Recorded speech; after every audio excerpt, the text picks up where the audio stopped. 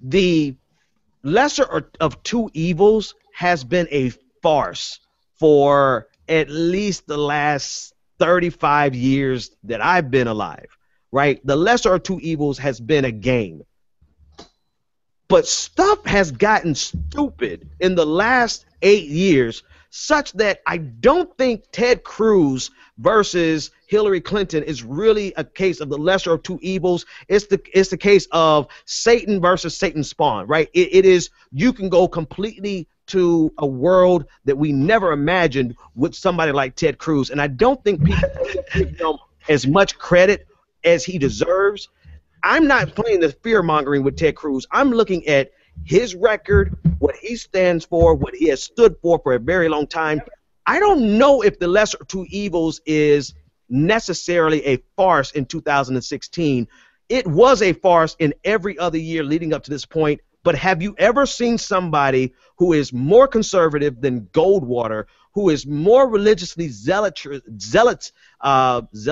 he's a more religious zealot than Jerry Falwell, who is, I mean, that's extreme.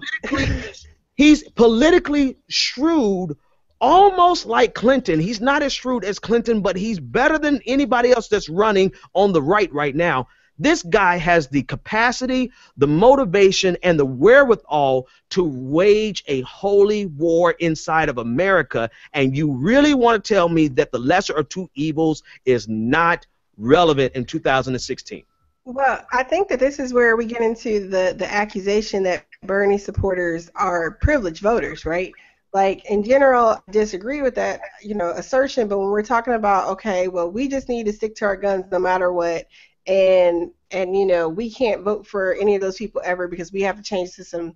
But I think that there is something to be said when you do have somebody like a Cruz who is running and who could potentially be president for the next 4 years, and possibly making Supreme Court, appointments like years.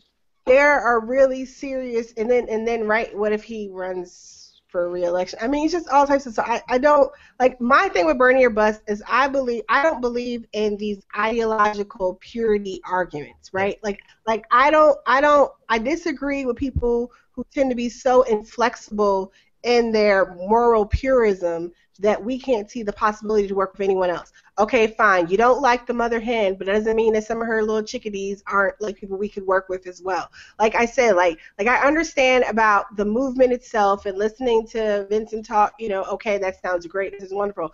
But I'm not really interested in oaths of fealty, IQ pledges and oaths and things like that. Like, personally, I don't, because that's part of me being independent, right? Like, I am able to go as I see. I do agree with what Nick is saying, though, about we need to have strong coalitions to work on several sets of issues. But at the same time, I'm not going to chance certain things with somebody like Ted Cruz. But then at the same time, I'm also not willing to do what needs to be done to make sure that Hillary Clinton would beat him. So I personally find myself in a moral conundrum, right? Yeah. It's just, this is a crappy time to be a voter like me, who I'm not going to suck it up and take one for the Dem team. I'm tired of hearing that, but at the same time, I'm going to let this group over here tell me that I have to come take this pledge and do this thing, which is not necessarily what anyone's saying, but at the same time, it's very complicated. And I think that's what I really just want more people to acknowledge and realize, that voting, it's not just like, oh, well, they're bad and we're good and we just need to vote for the good guy for our team. And it's like, no.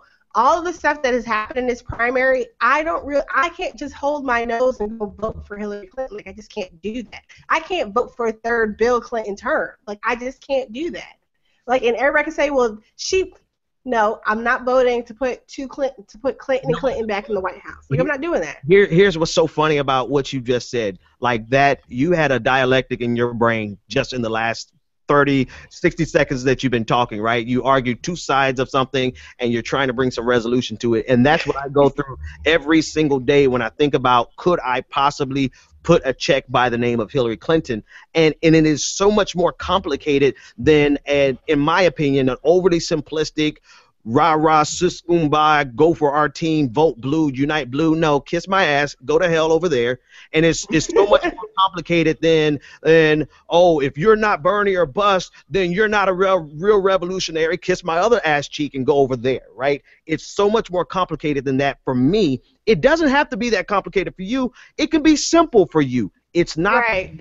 Because there's a lot at stake for a lot of people, and I am in a very privileged position where it really doesn't matter who's going to be president for me.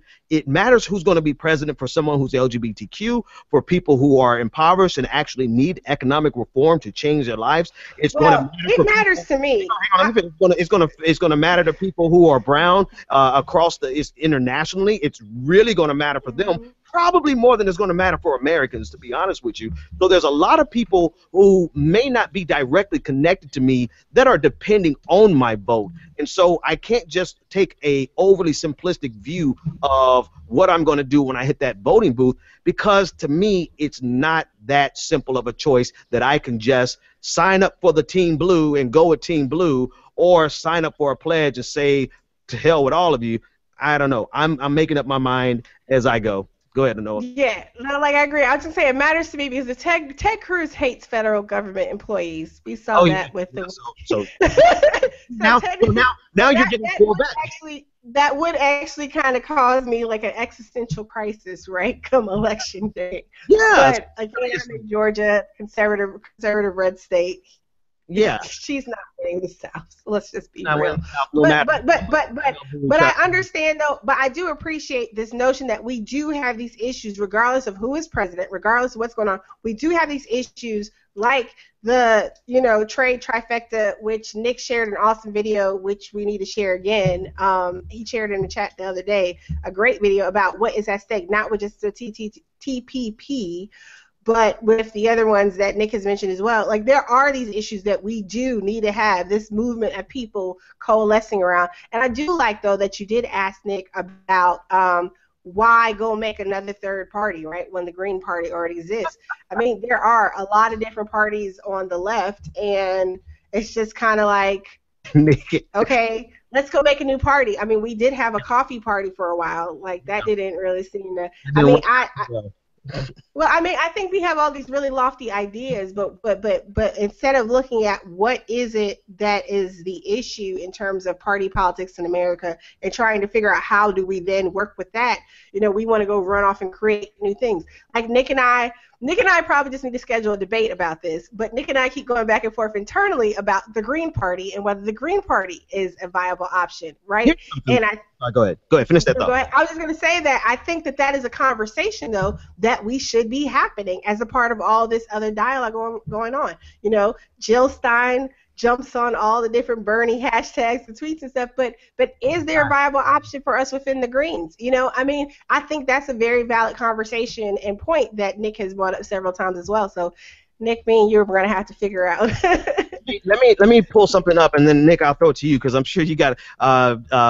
Dr. Q mentioned that it's hilarious that I'm arguing with you over you're a liberal living in Texas, and you have had to deal with Ted Cruz much longer than I have ever had to deal with Ted Cruz. It's just hilarious that I'm trying to convince you that Ted Cruz is the devil. Like, if there's ever been a devil in American politics, it's Ted fucking Cruz, and we cannot let him get off.